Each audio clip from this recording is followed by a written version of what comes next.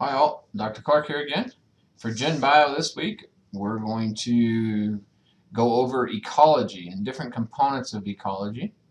And so I want to start with introducing you to general ecology or the basics of ecology. And so ecology is a very diverse field. Um, it can include just examining a single species, so kind of species ecology.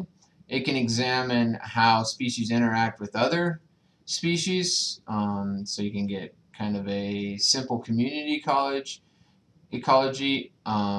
It can look at biomes or regions in the world where you get biome ecology. And so ecology is very broad. And so we're going to kind of give an overview of ecology in this lecture, and then I'll go into some of the more, I guess you could say, more specifics of ecology. So here's an example of kind of a food web. And so you might be examining like a prairie habitat or a forested habitat or something like that. And you might be examining what players you have.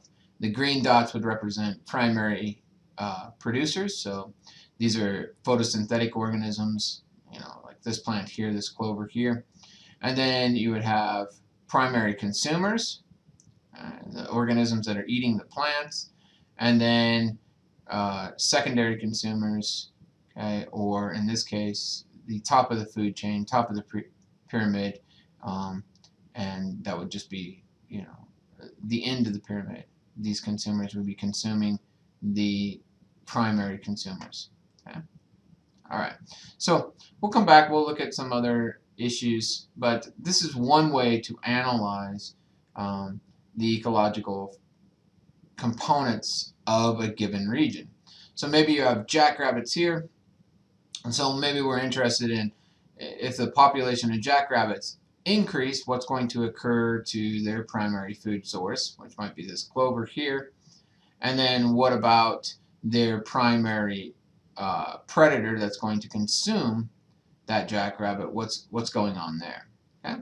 And so that's of interest to ecologists who study communities and the effect of different things on the community. So population influxes, or maybe we say, well, jackrabbits have been removed from the population.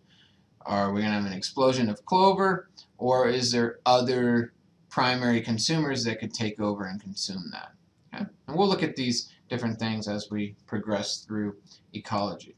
Okay, so first I wanted to just go through kind of basics of what is ecology. So in general, ecology is just how organisms interact with each other within a certain environment.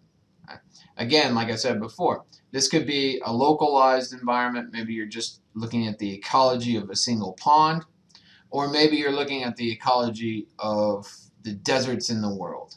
Okay? And so really it just depends on the individual and how they go about examining the ecology and what scale they want to examine the ecology at. Okay? So the other piece of ecology is we're often interested in just a single part of ecology. So maybe we're interested in where organisms are at on a landscape, or how are they distributed on a landscape, or what's going on with their population. Is it growing? Is it shrinking? These are all ecological questions and still get at how organisms interact with each other in a given environment. So let's look at some ways at which ecology can be organized, or ecological fields. Okay?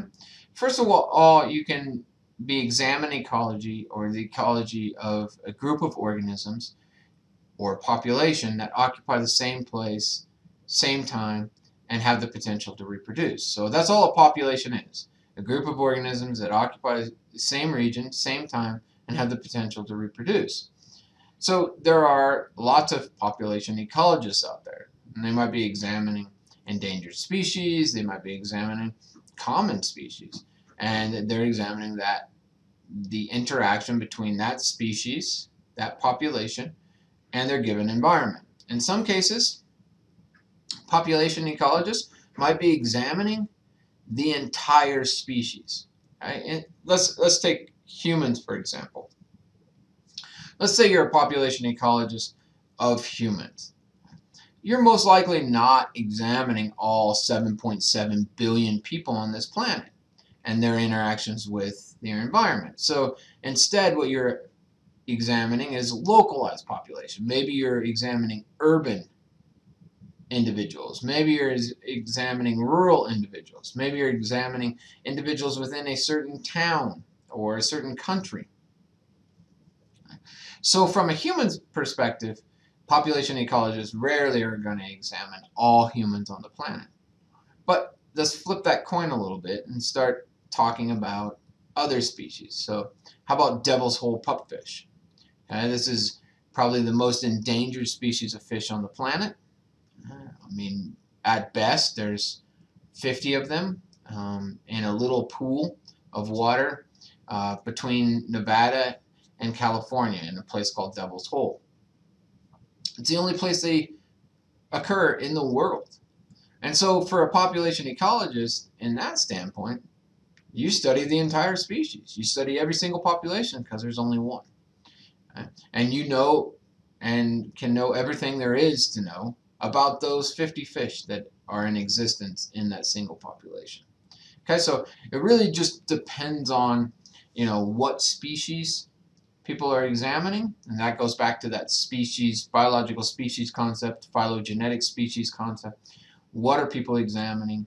And that kind of gives them that avenue of, well, are you examining all the populations? Or are you examining just a couple populations of, a sample size of the entire population?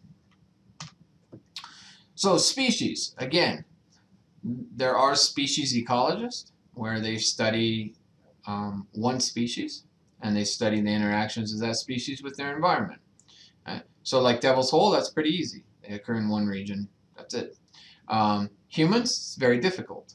We occur across the entire planet, and no researcher has the capability of studying all the humans on the planet. So there's no species ecologist for humans. But for things that are threatened, endangered, or localized in a given region, you can have a species ecologist.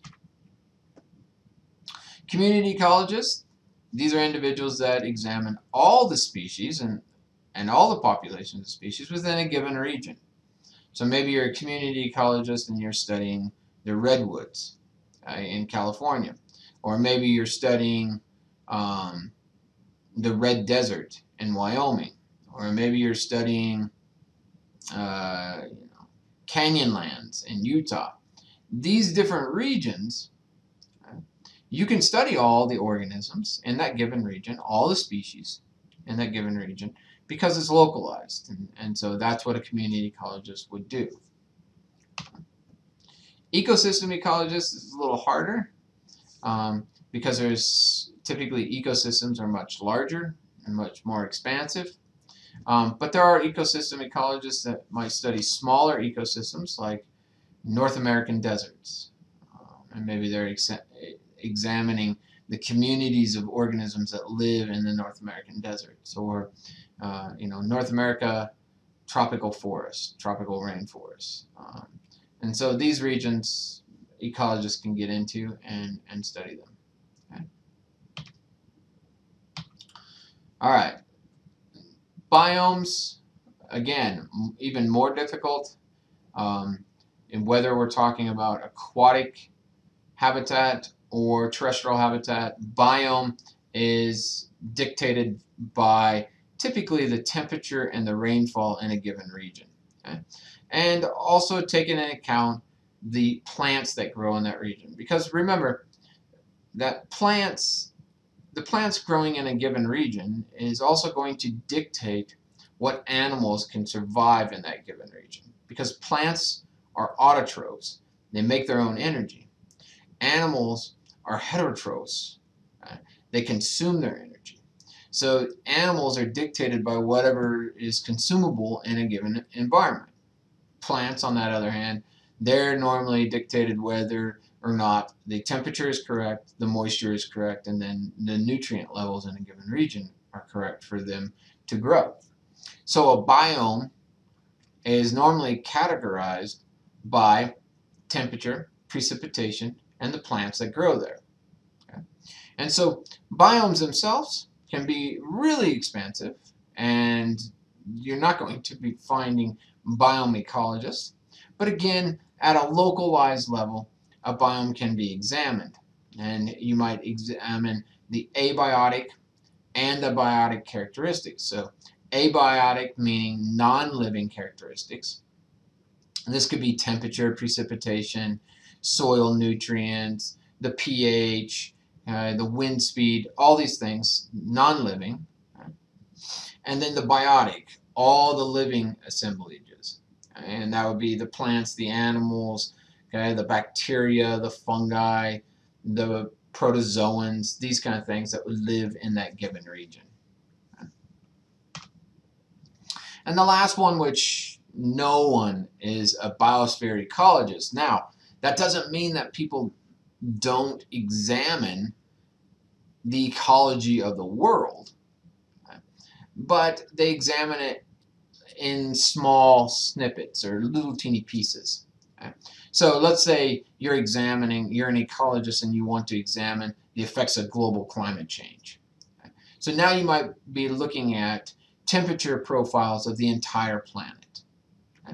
That's fine, and that's great work and it's much needed, but it doesn't make you a biosphere ecologist. It makes you a climate ecologist. And so we'll go through these, and it's kind of important to know the distinctions, mainly because no one knows the effects of every either abiotic component on the biotic component, or the effects of everything on a given organism. It's not possible to know that. So when we look at ecology, it's not a closed system. It's not like some of the other research that we do. So maybe let's say you're researching a new medicine, a new drug, and the effects of that new drug on an individual. So you have one group that gets the new drug, another group that gets a placebo. Okay? And if the group is identical, so let's say we're using mice, white mice, okay? And you have 10 white mice, they're all clones, they're all identical to each other, okay? Or closely identical to each other. And your experimental group, and you have 10 in your control group, that's a controlled system. That's as controlled as you can basically get it. As long as the temperature and the moisture, the amount of food and water and light conditions, everything is identical, then you can make inferences about whether or not that drug works. That's a controlled experiment. When ecologists do experiments, they try to control for as much as they can. But you have to realize, if you're examining wild populations, whether that be wild animals or wild plants or fungi or anything like that, there are a lot of conditions that you just can't account for. Right? And we'll look at these and we'll talk about things that might change the way an organism interacts with their environment. Okay? So let's take a redwood forest, for example. Let's say you're a community ecologist for the redwood forest. Okay? So here's the dominant plant species, and that's often what the community is named after. Whatever the dominant plant is in that community. And we know that the redwoods in Northern California, this is really the only place that you can find these types of trees. Okay? They're giant trees, at times well over 300 feet, okay? And they have their own ecology. And so lots of biologists study the redwood community. And you might be a community ecologist that might be studying how the redwoods are affected, or how they affect ferns, or how they affect flowering plants, or how they affect the insect communities like Tenebonidae, these darkling beetles. So what's going on? Or how does the beetle affect the fern or the flowering plant? And then how does that affect the tree? And so ecologists examine all the components, and they examine, well, what would happen if we lost all these flowering plants? What happens if we lose all the darkling beetles? What happens if the ferns go away? What happens if the redwoods go away? And so those kind of components are important for ecological perspectives on a given environment. Okay, so when we examine ecology, we normally examine a couple different pieces that are highly important. Okay? So the key elements to ecology of any given region really comes in these four things. Temperature, what's the temperature profile? And often this is determined like how many days are below zero, how many days above 90, okay? The water, so how much rainfall or snowfall does the region get in a given year? What's the sunlight situation? So is it always cloudy? Is it always sunny?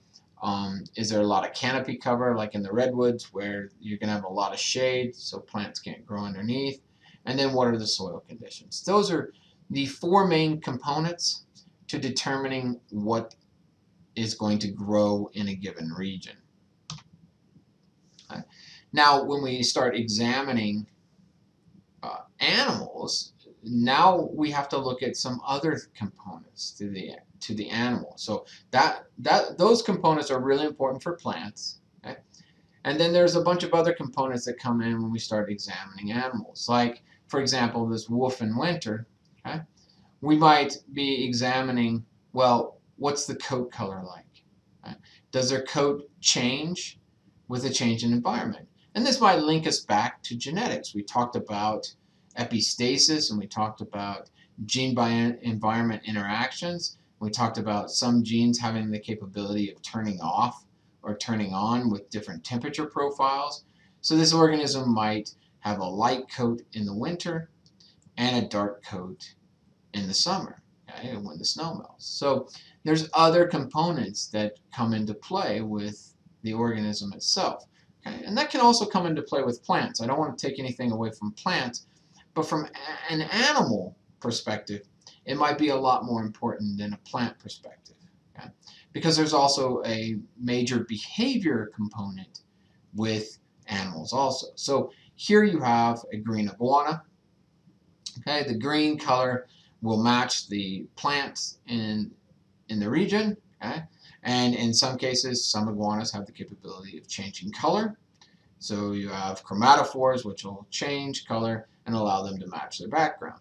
But also there's a component of behavior. So the organism itself, you can see this organism seeking out shade. Okay? That behavioral thermal regulation is important for things that don't maintain a constant body temperature. Like wolves, for example, or mammals and birds, they're endothermic, so they maintain a constant body temperature.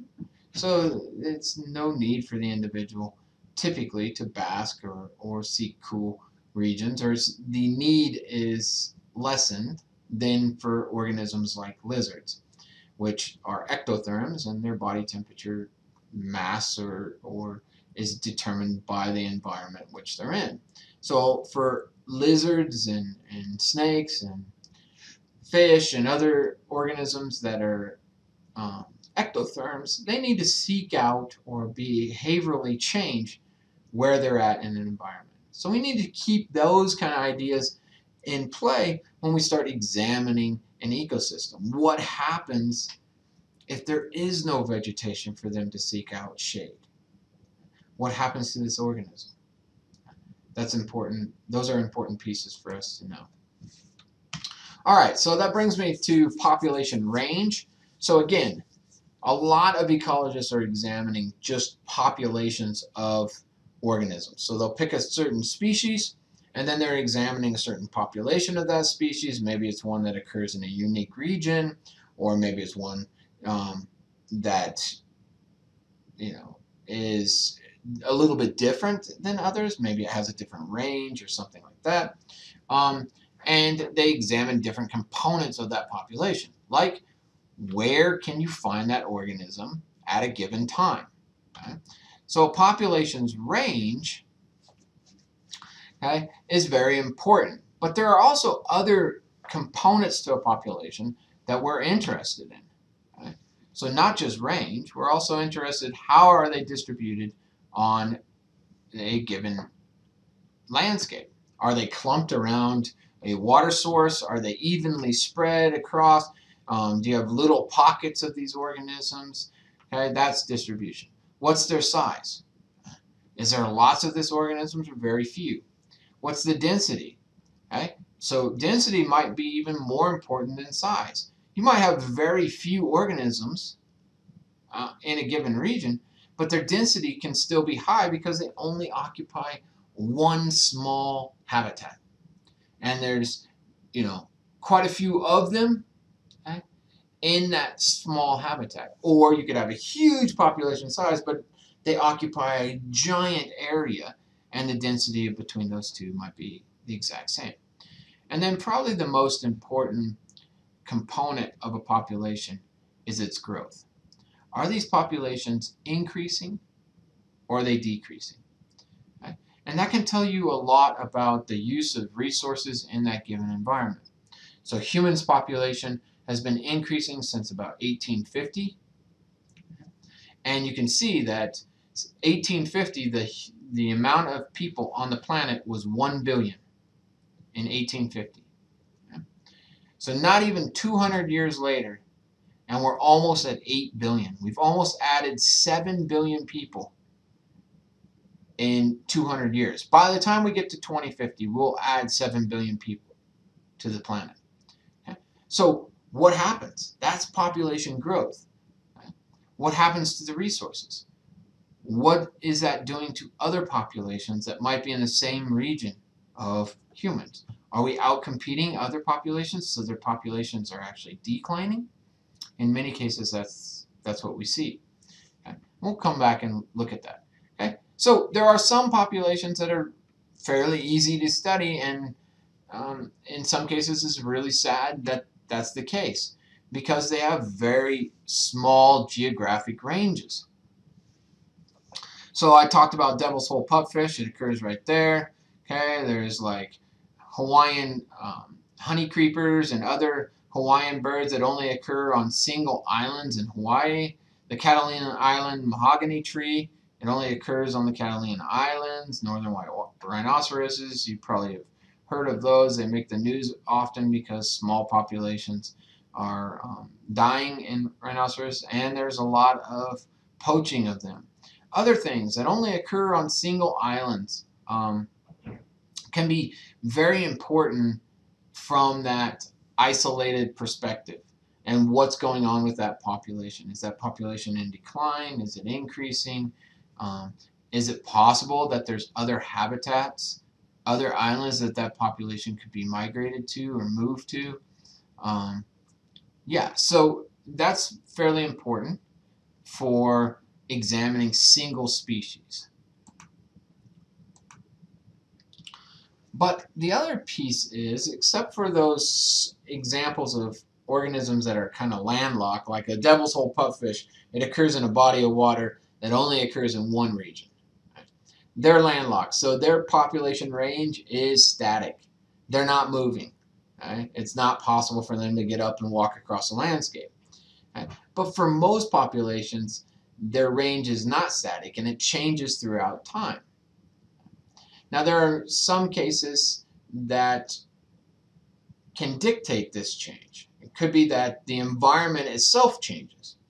So with global climate change, or with human introducing new species or clearing landscapes, deforestation, these kind of things, it opens up habitat for other species to migrate in or change their range. It might decrease the range of some things. So maybe let's say we have a forest and we clear cut half of it and we cut half of it off. So things like flying squirrels, which might need that forest, need habitat, their range is going to decrease. But for things that might need the open area, like mule deer or white-tailed deer, these kind of things that like that open area and need the grassland, their range might increase. Okay? And so you get this environmental change which can drive increase or drive population range shifts. Okay? And so we've examined this from like mountains and climate change in mountains, climate change on prairies, human disturbances in different regions, and there's a lot of examples of environmental changes that can affect different populations of different organisms.